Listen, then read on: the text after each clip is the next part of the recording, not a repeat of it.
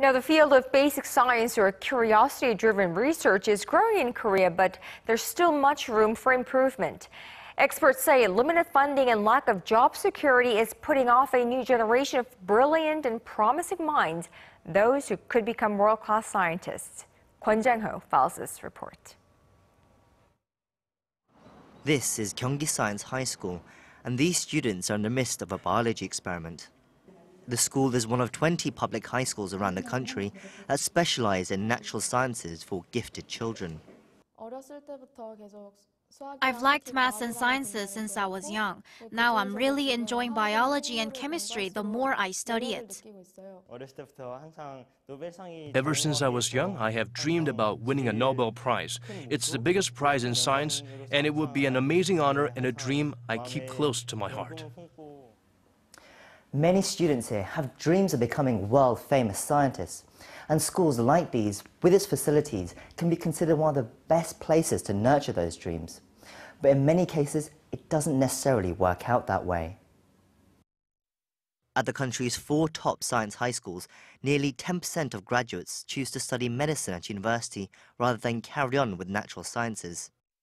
That number is significantly higher with some of the most gifted.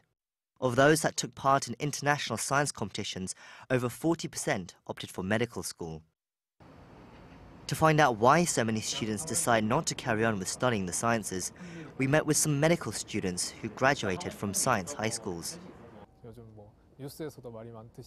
I kept hearing in the news that funding for scientific research in Korea was lacking. I asked around, and the more I looked into it, the more it just seemed it wouldn't be worth as much as the effort that I would have had to put into it. I think a lot of Korean parents think that it's safer to make money as a doctor, and because they want their children to be better off. It's those financial reasons that play a big role. The government has said it will increase current funding of basic sciences by 36% by 2018 and promised to do more to try and tackle the issues. But fellow scientists argue it isn't all about money. The facilities and funding are not bad in Korea, but it's the culture that needs to change. Investors are impatient, always looking for quick and measurable results. The Korean science community is also very closed off in Korea, making it very difficult for young scientists to get into. If basic science is to flourish in Korea, long-term stability backed by consistent funding is needed to remake it into a viable and secure career and make it easier for more curious young minds to find their way to their dream job of becoming a scientist.